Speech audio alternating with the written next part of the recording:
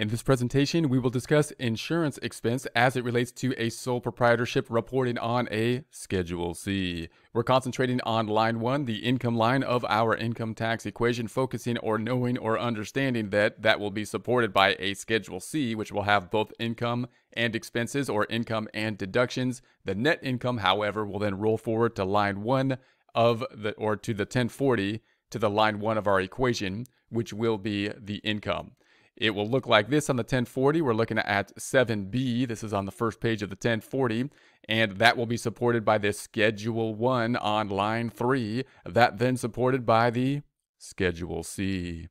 Insurance. You generally can deduct premiums you pay for the following kinds of insurance related to your business. They include fire, theft, flood, or similar insurance, credit insurance that covers losses from business bad debt. So just note, the general rule for insurance, obviously you're covering something that could possibly happen in the future, but it is a business expense because you're covering, typically the general rule would be that you're insuring something that is used to help you to generate revenue, and therefore the expense of covering it as the coverage is going would be, you would think, a business expense, something that would generally be deductible. So that would be the kind of concept of the insurance. So credit insurance that covers losses from business bad debt, group hospitalization, and medical insurance for employees, including long-term care insurance, liability insurance, malpractice insurance that covers your personal liability for professional negligence resulting in injury or damage to patients or clients, workers' compensation insurance set by state law that covers any claims for bodily injuries or job-related diseases suffered by employees in your business regardless of fault. Contributions to a state unemployment insurance fund are deductible as taxes if they are considered taxes under state law. So they're deductible as taxes if considered taxes under state law. So that's going to be dependent to some degree on the state. Overhead insurance that pays for business overhead expenses you have during long periods of disability caused by your injury or sickness. Car and other vehicle insurance that covers vehicles used in your business for liability, damages, and other losses. If you operate a vehicle partly for personal use, deduct only the part of the insurance premium that applies to the business use of the vehicle. That's always an issue you have to ask with regards to vehicles. Is this a full business use or not? Any deduction, typically you would think would make sense, right? That any deduction related to a vehicle that's used partially for business and not, that you would have to somehow prorate the percentage that would be business use versus non-business use. And you may always want to your default thought about how would you do that might be the amount of miles driven. So the ratio of miles driven that are business versus the total miles that were driven. If you use the standard mileage rate to figure your car expenses, you cannot deduct any car insurance premiums. So if you're using the standard rate, then you're using the simplified rate, and therefore this isn't something that would be outside or added onto it. You'd just be using the standard mileage rate for it. Life insurance covering your employees if you are not directly or indirectly the beneficiary under the contract. So typically, if you're thinking about the life insurance for the employees, they might be providing life insurance for their family and whatnot, but you got to think about who the beneficiary is. So in the case where you were, if you had a life insurance, it would be kind of an unusual situation where you were the beneficiary, then either directly or indirectly, then possibly not deductible. So you got to take that into consideration with the life insurance. Business interruption insurance that pays for the lost profits if your business is shut down due to a fire or other cause. Non-deductible premiums. So these are the premiums that would not be deductible for insurance.